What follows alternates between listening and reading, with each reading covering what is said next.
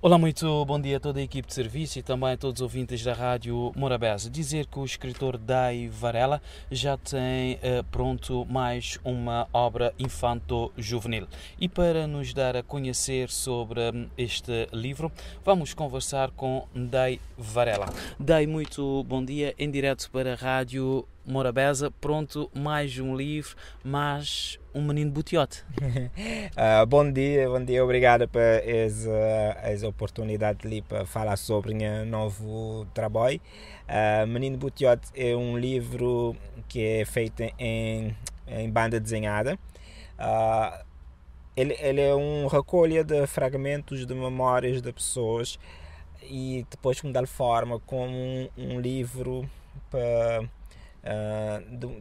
um livro para o público em geral conhecer essa vertente da nossa tradição oral que é a Mnine Butióde. E apesar de ser algo mais centrado na norte de Cabo Verde, ele é um património da nossa memória coletiva. Ele é algo que faz parte da tradição. Então vai fazer essa recolha uma importância para nós país, para não conhecer a nossa história, para não conhecer coisas que fazem parte da nossa cultura e trazer noutra linguagem, trazer agora numa linguagem que é banda desenhada, que é para alcançar outros públicos também. Mnine Butióde, me lembrar da minha infância, esse Butióde. Onde é que você queria digamos assim, esgrovetar esse Butióde? Assim que não contar dizer, ele é fragmentos de memórias, ou seja, cada pessoa estava com um pontinha dessa história. Falava a várias pessoas, cada um estava lembrado de algum detalhe, mas não da história por completa. Custa bem encontrar uma pessoa que podia ter uma memória mais completa dessa história. Então fazer essa recolha, falava cerca de 70 pessoas, que era para tentar captar todos os detalhes que era para pôr dentro da história.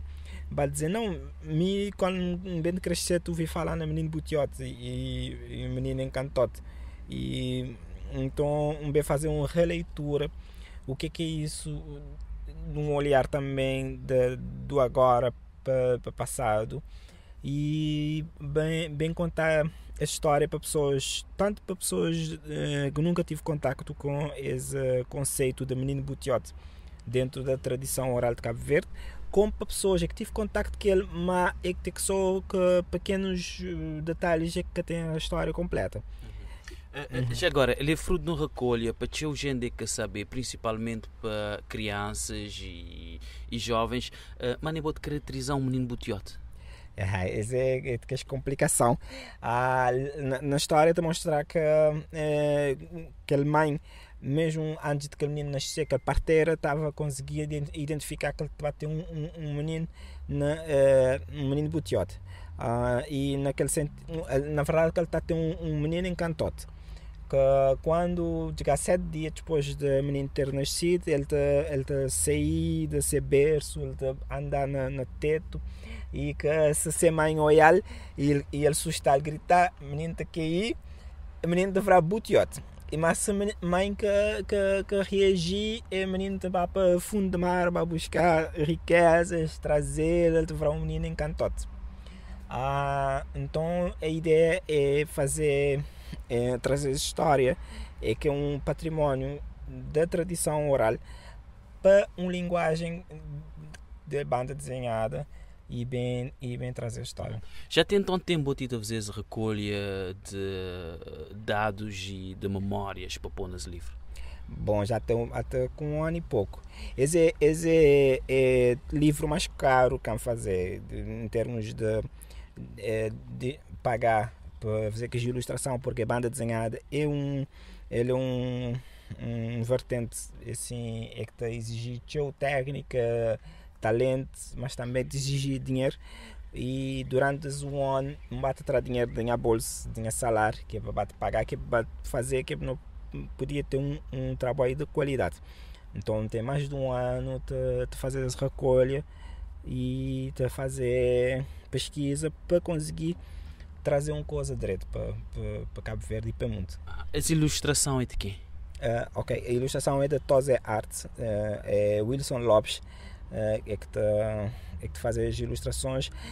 Ele que a cada conche é vertente da Mnine Butióde, então vai explicar, vai mostrar aquela história, a partir daquela história que é para ele transformar, que é para ele criar aqueles personagens, vai criar aqueles cenários, e para ele agora ficar de conche sobre o Mnine Butióde a partir daquela história. E a ideia é bem imprimir, bem fazer chegar no máximo de gente possível, para bem conhecer o Mnine Butióde, bem conhecer esse património imaterial de nós.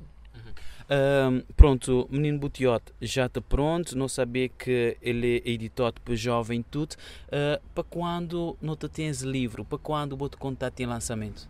Opa, esse agora que é a parte mais difícil, porque a impressão do livro em cor, ele tem a exigir algum dispêndio. Nesse momento, sim, já te preparar para ir para Lisboa, que é para fazer, para participar no Festival Festim, para levar o filme, a fita cor-de-rosa. Então, estou a tentar, no máximo, se tentar conseguir fazer a impressão já nesse momento e trazer a impressão comigo.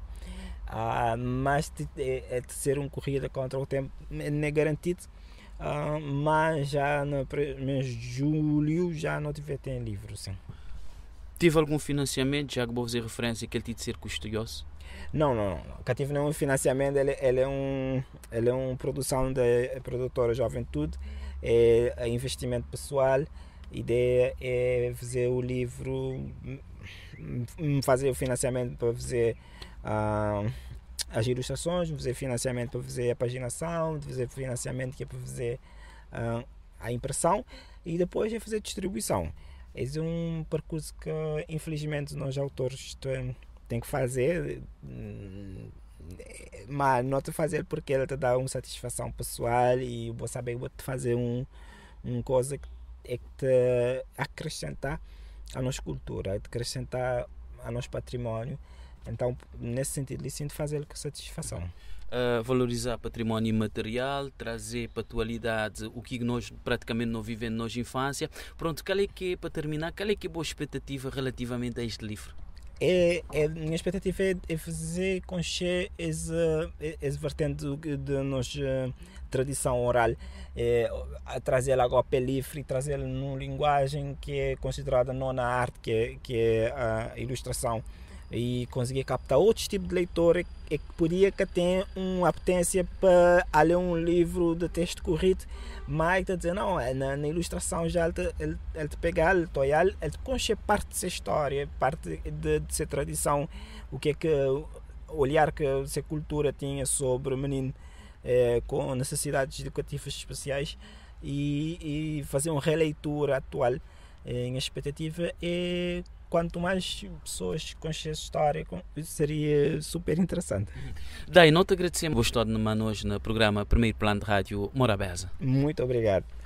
Muito obrigado. Foi assim a nossa conversa com o escritor infanto-juvenil Dai Varela, a nos falar da obra Mnine Butióde, ser uma data prevista para o seu lançamento, mas o certo é que Mnine Butióde já está pronto. Aquele abraço em primeiro plano. Bom dia. Primeiro plano.